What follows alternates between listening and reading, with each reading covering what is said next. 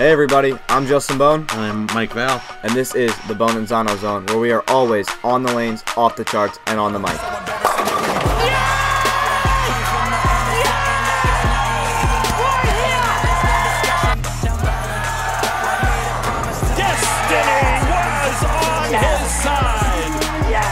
Strike to claim it, a strike to claim it, and he got it!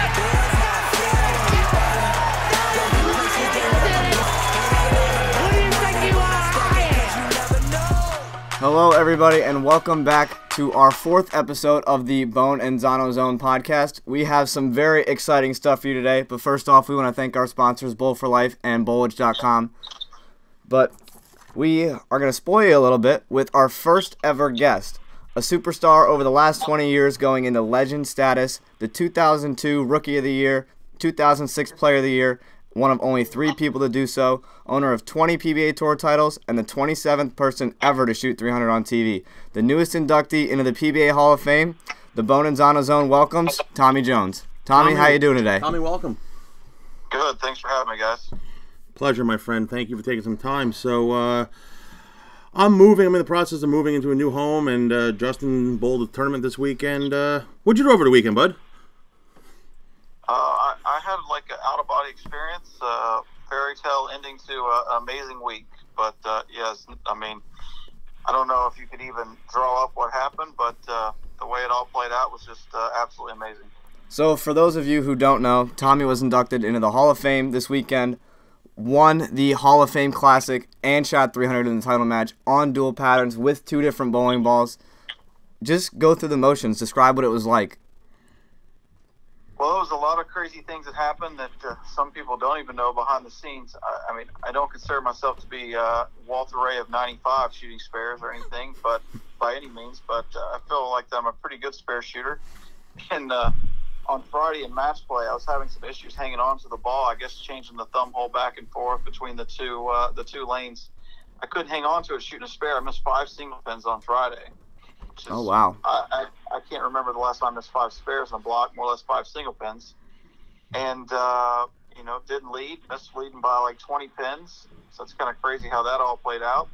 And then, so going through the motions of being agitated about that. But then, had that happened, had I led, I probably wouldn't have won because I didn't get to the ball that I ended up using on the right lane at any point during the week. So, it was just meant to be, I guess. And a couple people have heard that was the first show that your mom has ever been at. Describe what that was like for us. That was pretty cool. My mom doesn't like to travel, so it was the first time that she's ever come to a PBA show. It was an absolute blast, the fact that she was there. Can't say enough about, what that experience was like. Her and my child were there, so I guess I was more nervous because they were there than I was, thinking about the fact that what was actually going on. That's awesome, man.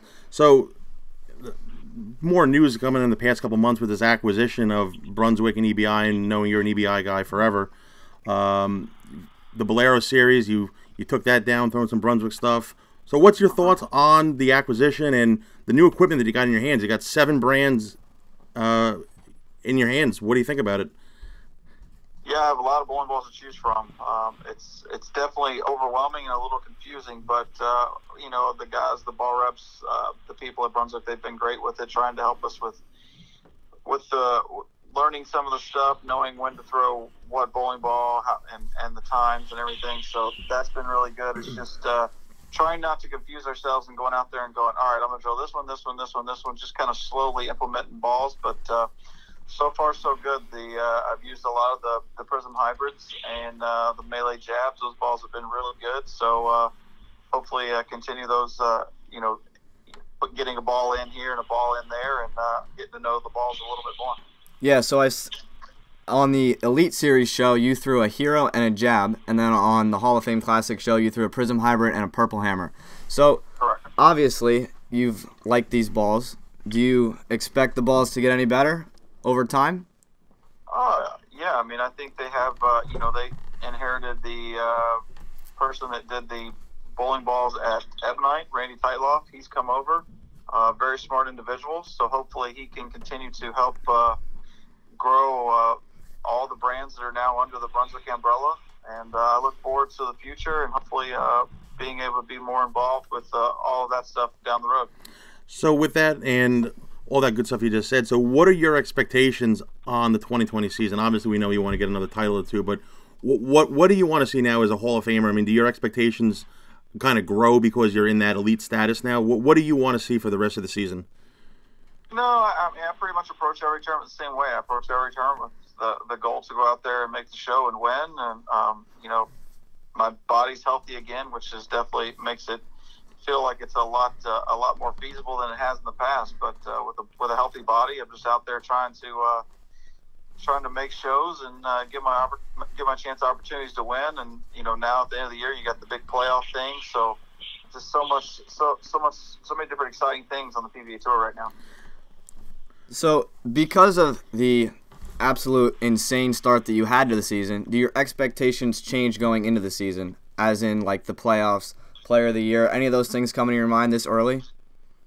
No, not really. It's way too early to tell. You know, we're going to bowl a lot of events, a lot of dual pattern events too. So, you know, right now it's just trying to learn one balls, paying attention to what's going on around me, the surroundings, and talking to the other staffers and letting the ball reps and everything kind of filter things into place so I can make the best shots and just be up there and not worrying about the background noise. So, Tommy, a little bit about me here. So, I'm a big baseball guy, right? And there's a baseball player, this guy, Mookie Betts, the center fielder for the Red Sox. And he bowled last week, and he's bowled a couple stops in the World Series. So, I mean, he throws it well. So, with multi-sport athletes, you know, baseball, football, whatnot, do you think Mookie, if he ever hung up the cleats and put on a pair of Dexters full-time, do you think he could get a banner down the road? You know, he would have to do a little bit more, but I don't doubt anything that Mookie wants to do. He's by far the best athlete I've ever been around in my entire life. It's incredible things that he can do. So I wouldn't say no, but you know, he's in the meantime of him out there playing baseball and doing all that stuff, he's definitely losing some time to it. But Burkett's, you know, they're competitive people and they love to bowl and they love to compete, which is the most important thing. And he's not going to go out there and do anything that he's not good at. And I know you won the Chris Paul doubles with him a couple of years ago. So would you say he's probably the best non-bowler that you've ever seen, or celebrity bowler that you ever been around? Yes, 100%. There's no question on that. So then, you agree that Mookie Betts is good for the sport of bowling? Oh, absolutely. He's you know, he's good for anything. He's a great person on and off the lanes. He's, you know, just, you don't hear anything bad about him. He loves the ball, so he approaches it the right way. He's very respectful to us and all the other bowlers. And, you know, I anytime he shows up and bowls, it's awesome for us. So he, and this is just me being a goofball here, so he comes to your office for a week and he bowls a stop, and he wants to be like you guys, right? So do you think you could, or which bowler on tour do you think could go trade places and play professional baseball for a week and do what he does for a living? You know, I don't know. I would have to, at one point, I would have had to say that there was a few of us that played baseball growing up. Rash was a good baseball player. DJ Archer was a good baseball player. I was a pretty good baseball player. But, you know, you go up there and go to some of the games, and it's crazy how good they are, and you see the things that they go through. It's legit nuts. Well, we cannot thank you enough for your time, Tommy, but we are almost out of time with you. So we want to say thank you for joining us, and hopefully we'll see you sometime down the road. We want to wish you the best of luck this year and for as many years as you have to come. And we'll catch up with you when you come to Carolier later this year in Jersey. Definitely. Sounds good, guys. Thanks for having me. Thanks. Thank you, Tommy. Well, we cannot thank Tommy Jones enough for joining us today, but Mike, that was pretty fun, wasn't it? That was pretty fun. It's not every day you get to talk to bowling royalty and Hall of Famers. So, yeah, I want to thank Tommy again for coming on and giving him a couple minutes. It was really cool, and hopefully everybody out there enjoys it. So, on to other news here. Heard you made a vlog here, Justin. Why don't you tell everybody about your vlog and what a vlog is, too. So, for those of you who don't know what a vlog is, it is basically a video blog. Basically just a video describing what you're doing, where you're going, what you're eating, all the good stuff. So I made, or in our last episode, we had discussed my trip to Malaysia. And for those of you who wanted a little bit more insight, well, I made a video for you guys. It dropped a couple of days ago, and it's all over YouTube, or not all over YouTube, but on my YouTube page. Look up my name, Justin Bohn, and it is titled Bowling in Malaysia, Vlog number 1. So if you guys want to go check it out, and tell me what you guys think. I want to hear your thoughts. And hey, Mike. Yes, sir. I got vlog number 2 coming out very soon. Vlog number 2 is on the way. So if you guys are into that kind of thing, please go check out my YouTube channel. And there's definitely going to be some very exciting things on there in the future to come. 2020 is going to be a big year. And that's why you are the social media king. Well, I'm getting there. Baby steps. Keep in mind, that was vlog number 1. That was vlog number 1. All right, I'm losing track of these vlogs. All right, so let's get into it. Team USA team trials. Yes, Team USA team trials was the first week of January, started January 2nd. There were 339 people who bowled Team USA trials, and we have decided to give you a rundown of every single player on Team USA 2020. It won't be that painful, so it'll be nice and quick. Yeah, so we're going to start off with the men's adult team. Men's adult team. First, the Team USA men's trials champion, Monmouth County's own Matt Russo. Monmouth County, New Jersey, for those who don't know, he is a local guy from our neck of the woods. Congratulations to Matt. Yeah, we cannot be more proud of him for what he's done for Team USA so far, and we wish him the best of luck with everything in the future. Next up, U.S. Amateur Champion Cameron Crow, Nick Pate, Mike Martell, Kyle Sherman, Andrew Anderson, A.J. Johnson, Kyle Troop, Marshall Kent, E.J. Tackett, Chris Prather, and Jacob Buttriff. That is a modern-day murderer's row of bowlers right there. Yes, that's a pretty good list. And so, for those of you who don't know how some of these people get selected, because you see not all of these guys bowl Team USA trials. Mm-hmm. So the top, or so many off of the earnings list in the top 25, 6 players get selected off of that list from the PBA earning list of 2019. Then the top 4 automatics based on points get selected to the team. 2 other bowlers get selected who competed in team trials, and the U.S. Amateur Champion. And if the U.S. Amateur Champion was in the top 4, it goes to spot number 5. It sounds complicated, but it's not that complicated. It's pretty easy. So the way that the point system that I referred to is you get you get a point for what place you finish on that day. So like if you lead the day, finish first, you get 1 point. Finish second, you get 2 points, and so on down the list. So basically, the lesser amount of points you accumulate throughout the week, the better it is for the overall total of the tournament. Yeah, so like for example, Matt Russo led with 50-something points. That's what I'm going to go with. So, but that is your men's adult team, junior, or not junior, men's. Adult. I'm sorry, it's been a long day. It's been a long day, yeah. Team USA 2020. Now let's get right over to the women. Let's go to the ladies. First off, we have to say a record was broken on the women's side this year. Kelly Kulik, Women's Team USA Trials champion with a record-breaking 13 points. So going back to how we just described the point system, 5 days of bowling, 5 different patterns, she accumulated 13 points in 5 days. She led 3 days, finished 3rd and 7th. Let's just put it to you guys politely. She crowbarred the field in Vegas. Yeah. She absolutely murdered them. And by the way, back-to-back Team USA Trials champions. Kelly Kulik is a force to be reckoned with. Absolutely, and she went to my alma mater, Morehead State. She's also a Jersey girl, so kudos to Kelly, and we'll be talking to Kelly in the near future. But amazing week for an amazing person. Yep. And let's go down the list. Brianna Clemmer was the U.S. Amateur Champion this year. And to go on down the list, Sydney Brummett, Lauren Pate, Shannon O'Keefe, Julia Bond, Brianna Cote, Jasmine Mason, Shannon Pluhowski, Missy Parkin, Danielle McEwen, Liz Culkin, Jordan Richard, Josie Barnes, and Stephanie Johnson.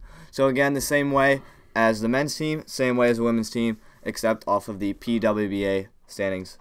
So again, the modern day murderer's row of those women there. You don't want to mess with them. You got a couple of past experience on Team USA. A lot of experience there. And you got a ton of fresh out of college, very young, hungry kids with a lot of talent. This is they are going to be a force to be reckoned with, and they are great representations of the U.S. and what amateur and professional bowling in the women's ranks are. So congratulations to all the ladies.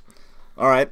Next off, we have Junior Team USA. I'm going to let you handle this because you know the junior bowlers more than I do. I'm an old man, so Justin, take it away. I'll keep going. Juniors, for the boys, U.S. amateur champion Cameron Crowe was a junior who won the amateur title. And the other two guys who made the amateur stepladder, Solomon Salama and Alex Linsky. Alex Linsky coming out of PA. And to go on down the list, Spencer Robarge, TJ Rock, Tyrell Ingalls, Cortez Schenk, Anthony Nyer, Sorel Cardines, Peyton Smith, Daniel Chin, and Alec Keplinger. I know 2 people on that list. 2? That's it? Yeah, only 2. Anthony Nyer and Solomon. I met Solomon in Las Vegas 2 years ago when we were out there, actually. And he was bowling out there. Phenomenal talent. They all are. Nice kid, really good kid. But it's going to be a big year because it is a World Youth Championships year. Where is that this year? I have no idea. Okay, to be determined. I thought you might have known that. No, that was a bad question, Mike. Sorry. It's okay. There is no bad questions. The question you don't ask is the bad question. All right, I'll forgive you. All right, let's go to the girls. All right, girls. I know 2 girls on the list, too. You want to say the first one? Cameron Peters. You want to say the second one? Her sister. Paige Peters. Paige Peters. Paige bowled phenomenal this week. She led the juniors, made the U.S. amateur stepladder, and finished third on the U.S. amateur side. Congratulations to Paige. She bowled phenomenal all week. Absolutely. To go on down the list, did you want to say something? No, go right ahead. All right. Annalise O'Brien, Cassidy Corey, Marissa Carey, Crystal Elliott, Cameron Peters, like we mentioned earlier, Mabel Cummins, Jillian Martin, Elise Chambers, Faith Welch, Angelique D'Alessandro, Taylor Davis, and Patricia Rosales. Again, just phenomenal talents, all of them. Great representations of the youth programs, and they got a lot of things happening for them. They got a very bright future ahead of all of them. And there was another record broken. The youngest girl ever to make Junior Team USA, Jillian Martin, qualified for Junior Team USA at age 14. She led Junior Gold this year in the U20 division at 14 years old. Right, I remember I read about her. She bowled up 2 divisions and led Junior Gold. That's pretty impressive. That's pretty impressive to do. So, that is your USBC Team USA, boys, girls, men, women, and everything in between. Come get some international bowling. That's what I got to say. Yeah, it's definitely going to be an exciting year for Team USA, as every single team this year has a lot of good players, new and old. They have there's new blood there. There's phenomenal coaching, and the mentorship that the coaches for Team USA gives these guys and gals, it's above and beyond anything. So, huge year for Team USA. Aside from all that, I want to break somebody's you-know-what over here. Mr. Michael Valenzuela has a birthday coming up. How old are you, 47 and a half? No comment, I see. Okay. Subtract that by 10. All right, well, no comment, I see. But, I will be 37 this year. I'll be 37 as of tomorrow. Well, then, happy birthday, Michael. And thank you very much, Justin. That means a lot to me. I have 20 years on you. Oh, the pain. Well, Mike, I think that wraps up our 4th episode. Yeah, it's getting late, and the clock on the wall says it's almost past my bedtime. I'm an old man. Yeah, it's past my bedtime for sure. But, hey, we talked to Tommy Jones. We did talk to Tommy Jones. And we talked about Team USA trials. Talked about Team USA trials. And we talked about some vlogging. On our next show, we'll recap the PBA tournament in Oklahoma. Yep. And we will preview the next couple PBA stops, a couple majors on the horizon. And you never know who's going to stop by next. Tommy was a good first guest. Yep. Big February coming up on the PBA Tour. But for now, I'm Justin Bohn. I am Mike Val. And this is the Bohn and Zano Zone, where we are always on the lanes, off the charts, and on the mic. Take care.